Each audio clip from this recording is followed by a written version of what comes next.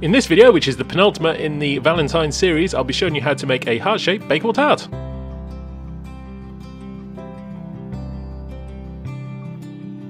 For this bake you'll require some heart-shaped tartlet tins. If you don't have any though, you can replicate this perfectly fine with round tartlet tins, or you can also use a larger one and make a large Bakewell Tart to slice. Line your tartlet tins with sweet pastry. If you haven't made sweet pastry, there is a video on the channel covering this where you can see more in depth. Just be careful when you are lining a tart-shaped tin, because it's actually quite difficult when you get towards the edges, as the pastry may break easily. Make sure you push your pastry nice and tight right into the edges at the base of the tartlet shell so you have a nice sharp edge when finished, and then when lining, make sure that your paper also covers as much of the inside of the tartlet shell as possible. For blind baking you can use baking beans, although as a cheaper alternative I've always used rice. To see lots more cooking and baking, why not hit subscribe and turn on that notifications bell.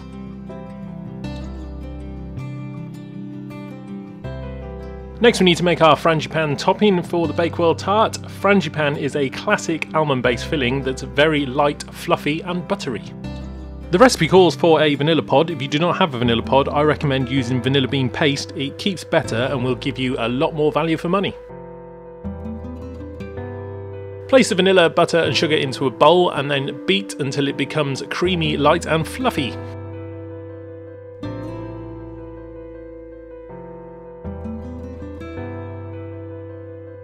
Next, beat your egg and fold it into the mix, pour half at a time and then mix until it's fully incorporated before combining with the other half.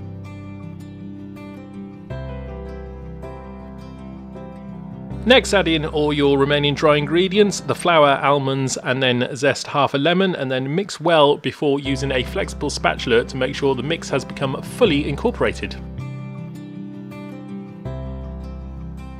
Don't forget to see other videos in the Valentines series, and for lots more cooking and baking, why not subscribe and turn on that notifications bell. Transfer your Frangipane mix to a piping bag. You don't necessarily need a piping bag, although it does help with spreading the Frangipane into your tart shells.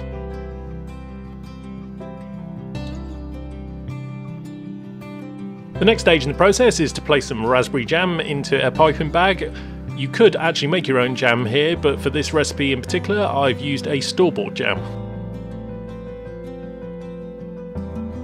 Take your tart shells and then pipe the jam onto the base. As you can see here, you don't need to be very neat with it, as the piping bag is just to help you get the jam into the shell itself.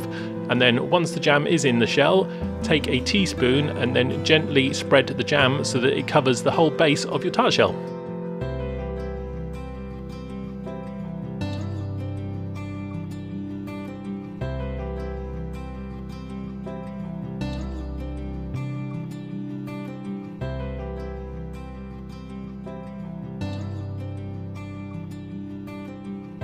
Next, take your Frangipane and pipe in a nice zigzag across the top of your tart shell. As you can see in the top right of your screen here, if you don't have heart-shaped tartlet shells, you can always just opt to make individual round ones.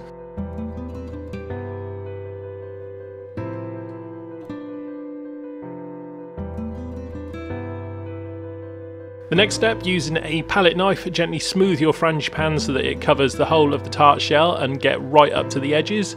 And then once you've done that, take some flaked almonds, sprinkle very gently over the top and then just very lightly press down on them so that they stick to the Frangipane.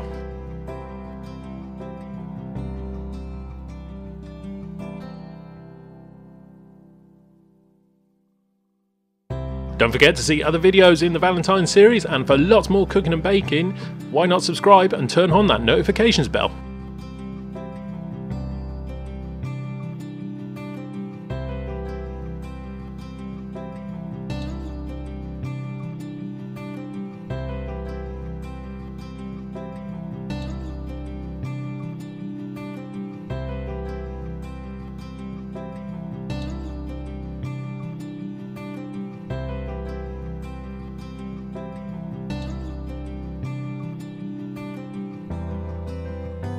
Bake at 160 degrees Celsius for 30 minutes until golden brown on top, although cooking time will vary depending on oven, and it's best to monitor after 20 minutes.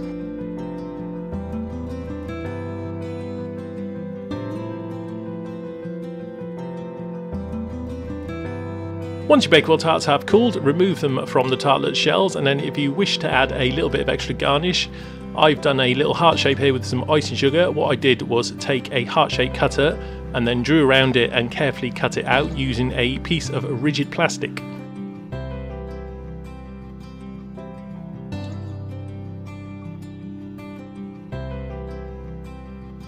And there we have our heart-shaped Bakewell tarts. These would be great for a DIY gift for a loved one on Valentine's Day, or they'd also be good as a dessert for a special Valentine's meal. I hope you have enjoyed this video. If you have, be sure to give it a like, share and subscribe. And for lots more cooking and baking, why not check out one of the videos on screen now?